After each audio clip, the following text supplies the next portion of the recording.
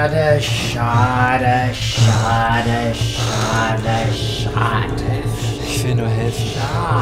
Ich will nur helfen. Ich will nur helfen. Ich will nur helfen. Helfen.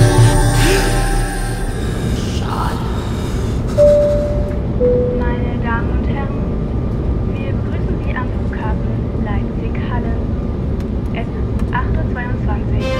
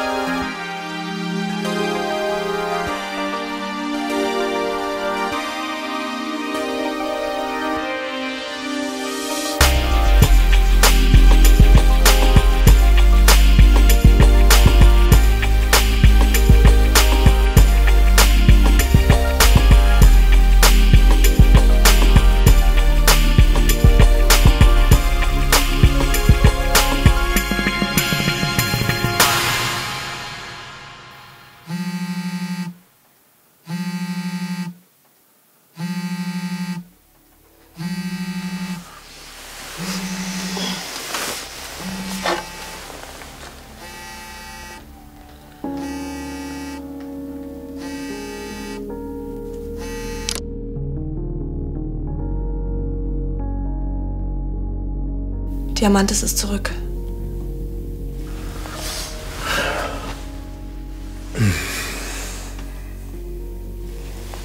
Ich muss jetzt los.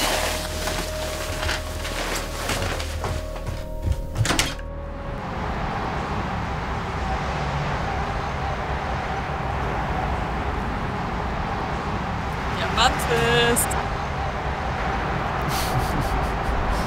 Du bist wieder da. Hey, Ophelia. Na, wie war's? Doch, sehr schön.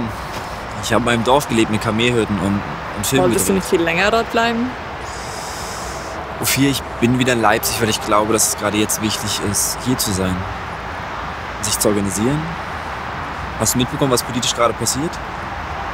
Ich bin hier, um aktiv zu werden. Sag mal, wann machst du denn noch eigentlich Kunst?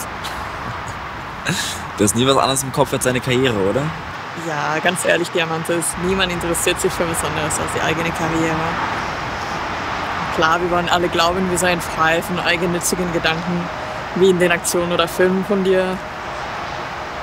Nicht missverstehen, ich finde es ganz toll. Und ich verstehe auch schon die Idee dahinter. Ich suche mir so ein Dorf, wo die Bevölkerung unterdrückt wird und mache einen Film daraus. Musst du gleich beim Klassentreffen? Klar, heute ist doch wichtig. Kommt Daphne? Das weiß ich nicht, da musst du sie selbst fragen.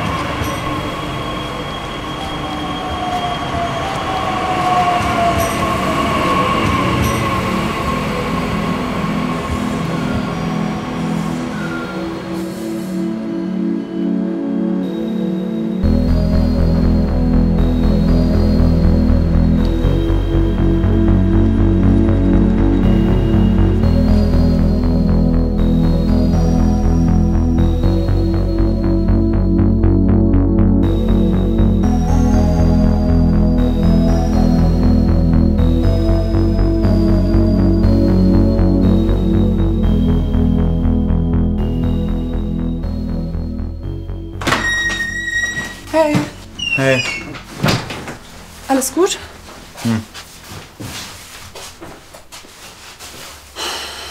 Was ist denn schon wieder los mit dir? Weißt du, Daphne? Früher in meinem Dorf, da war ich der Einzige in der Schule, der sich mit Kunst beschäftigt hat. Da war jedem klar, ich bin der Typ, der Kunst macht.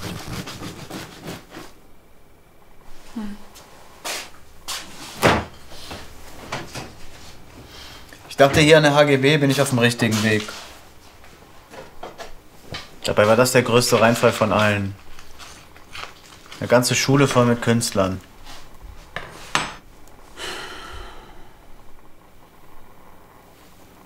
Bin ich denn überhaupt noch besonders?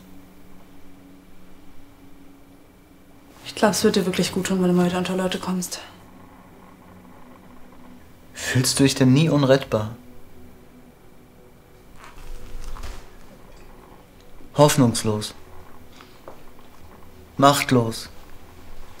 Hilflos. Was meinst du damit? meine als Künstler.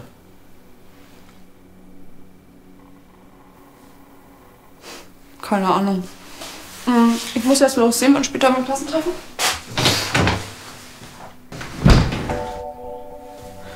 Wird da überhaupt noch über Kunst geredet?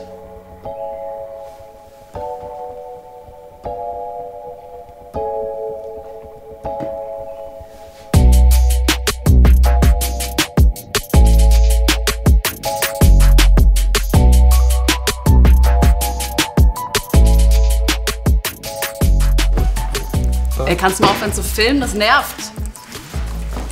Boah, ich bin schon ganz aufgeregt. Brauchst du nicht. Bist bestimmt eh dabei.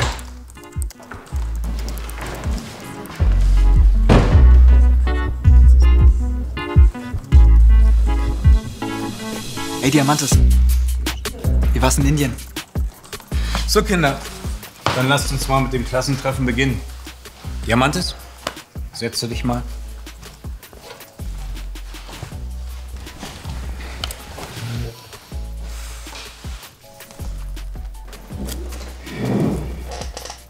Bevor wir zu den Nominierungen für den diesjährigen Studienpreis kommen, möchte ich euch noch ein paar Dinge mit auf den Weg geben, bevor unsere Direktorin kommt. Wie ihr alle wisst, kann sich der Weg eines Künstlers anfühlen wie der Versuch, einen Dschungel zu durchqueren. Hindernisse, Wirrwarr und das Fehlen eines klaren Wegs machen eure künstlerische Zukunft unsicher. Und nach einiger Zeit in diesem Dschungel verlauft ihr euch vielleicht. Oder gebt vielleicht auf. Aber ihr solltet nicht vergessen, wie leicht manche Dinge sich ihren Weg durch den Dschungel bahnen, um in etwas Größerem zu enden. Stellt euch doch mal einen Fluss vor, wie er sich seinen Weg durch den Dschungel bahnt. Das Wasser folgt seinen ganz eigenen Gesetzen. Und genau wie dieser Fluss muss sich eure künstlerische Kreativität entwickeln. In eine bessere. Also, gebt nicht auf. Ich will Kunst mal endlich durchsetzen. Das kannst du nicht spitzen.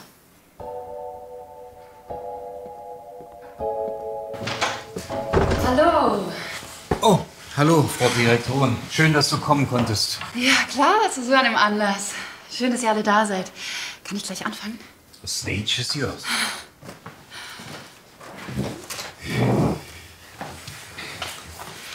So. Wie ihr wisst, ist seit dem Regierungswechsel in Sachsen das Budget der HGB drastisch gekürzt worden.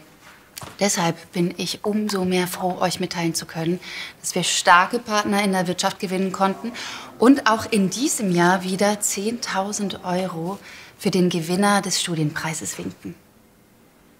Aus den 74 eingereichten Arbeiten wurden 4 ausgewählt, die bei der Ausstellung mitmachen dürfen. Und einer dieser 4 erhält den Studienpreis. Die 4 Nominierten sind Ophelia,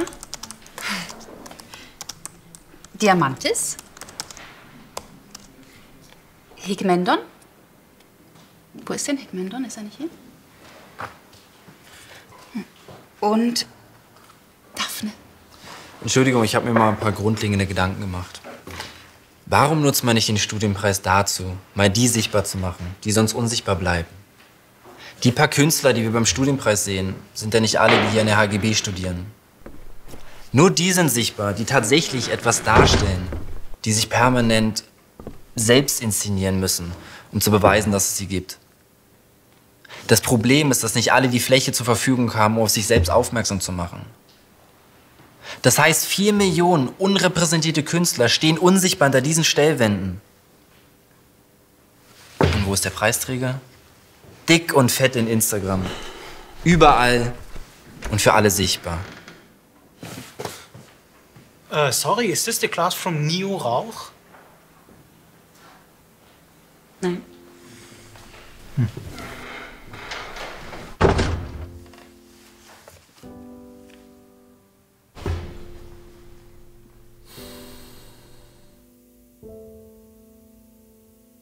Immer diese Diskussion von Diamantis, ob das Feuer von vorne oder von hinten gelöscht werden soll. Immer diese ständigen Fragen.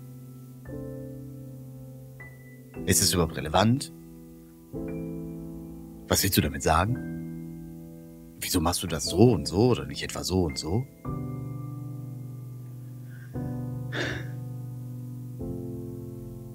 Es geht mir doch um Form und Farbe. Und sich mal an etwas abarbeiten und nicht bloß rumreden. Sich endlich mal frei machen von allem. Auch mal was ausprobieren.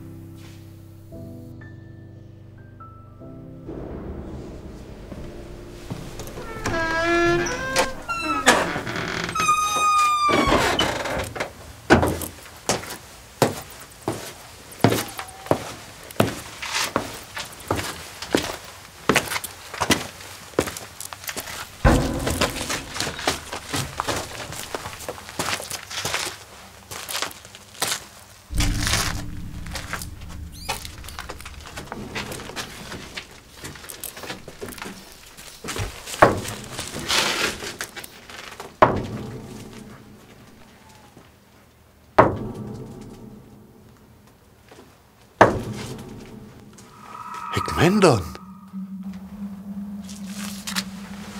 Dich habe ich aber schon lange nicht mehr hier unten gesehen. Ja, ich glaube, ich gehe da mal lieber wieder hoch. Nein. Bleib doch noch ein bisschen. Erst letzte Woche habe ich wieder an deine Kunst denken müssen. Hast du sie weiterverfolgt? Nee, ich arbeite überhaupt nicht mehr. Ach, wirklich? Ich kann dir helfen. Komm einfach wieder in die Werkstätten und du wirst sehen, wie es vorangeht. Ein Künstler, der nicht an seiner Zeit krankt, der kann auch nichts Geschichtsträchtiges zustande bringen. Es ist völlig in Ordnung, dass du verwirrt bist. Viele deiner Kommilitonen wissen ja gar nicht mehr, was Daseinstiefe ist. Die Zeit ist angebrochen für eine Kunst wie die deine. Glaub mir, es gibt ein politisches Interesse daran. Nick Mendon, merkt ihr? Kunststudenten, die nicht mit den Händen arbeiten, sind Parasiten. Ich habe jetzt Kontakte nach ganz oben. Brauchst du Geld? Materialien! Ich habe Budget! Budget! Also, es wäre auf jeden Fall ganz gut, wenn du vielleicht darauf achtest. Würde mich freuen. Ja. Okay, tschüss. Ah ja, verschließt euch nicht. Ja, wir müssen moralisch besser agieren als die Konkurrenz. Also, seid schön kreativ und frohes Schaffen. Hey, Daphne. Hey. Ich habe dir was mitgebracht.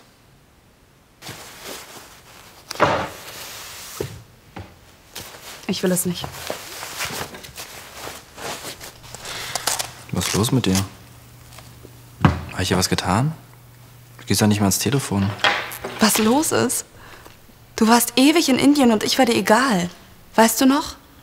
Ich durfte ja nicht mitkommen, weil du dich auf die Menschen konzentrieren wolltest. Daphne, du darfst nicht so selbstbezogen sein. Es geht doch darum, aus den Mitteln der Kunst die Schattenseiten der globalisierten Welt zu zeigen. Wir sind nun mal nicht das Zentrum der Welt. Es gibt Dinge, die sind größer als wir beide. Nein, die gibt es nämlich genau nicht. Seit Jahren versuchst du mir einzureden, ich soll mich nicht so wichtig nehmen und nimmst dich dabei selbst viel zu wichtig. Du gibst mir irgendwelche Bücher, die ich lesen soll, die ich aber nicht mag. Und zeigst mir irgendwelche Künstler, die ich kennen soll, die mir aber egal sind. Um dir zu gefallen, lese und gucke ich mir alles an und du erklärst und erklärst. Ich war wie gelähmt. Es war schrecklich, Diamantes. Und es sollte noch schlimmer kommen. Ich begriff erst allmählich, als du in Indien warst, dass ich dich hasse.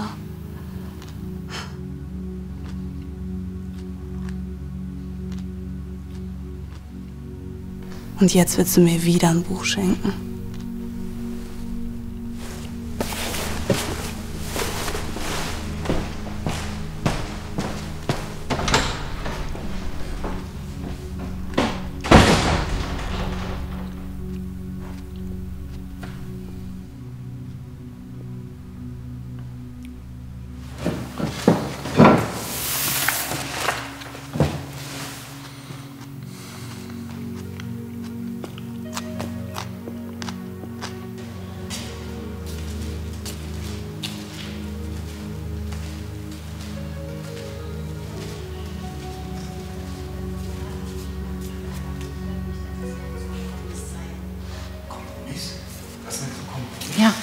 Der Werkstattleiter gehört auch dazu. Die nennen ihre Bewegung identitäre Kulturbürgerwehr. Du, das kann ich nicht zulassen. Aber verstehst du nicht, es geht ums Überleben der HGB. Die machen die Schule einfach dicht, wenn wir nicht etwas willen zum Kompromiss zeigen. Das ist nicht so Kompromiss. Wir sitzen das einfach aus. In ein paar Jahren ist wieder Wahl. Bis dahin haben die sich kaputt regiert. Dann kriegen die halt einmal ihren Willen. Und wir machen danach den Neuanfang. Stell dir mal vor, die Städelschule des Ostens. Das macht doch keinen Sinn. Doch, ich versuche mein Glück lieber in Karlsruhe. Du bekommst woanders keinen Job mehr. Soll ich dir mal sagen, warum du hier eine Klasse hast? In den 90ern war das vielleicht mal angesagt, was du gemacht hast. Und dann hattest du das Glück, mich zu kennen. Die Studierenden respektieren mich. Ja, das mag ja wohl sein, nicht aber der neue Kulturminister. Also, du sorgst jetzt gefälligst dafür, dass dieser Heckmendon den Studienpreis erhält? Ja, vielleicht können wir das andere dann noch abfinden. Der Werkstattleiter gehört auch dazu. Die nennen ihre Bewegung identitäre Kulturbürgerwehr. Ich bin hier, um aktiv zu werden.